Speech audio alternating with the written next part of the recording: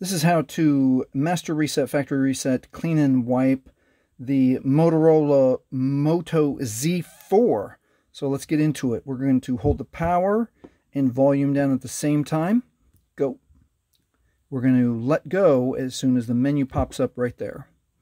All right, we're going to use volume to select recovery mode right there, and then push enter. We'll wait. It could be anywhere from a few seconds to 10 seconds or now. Now this is an important part.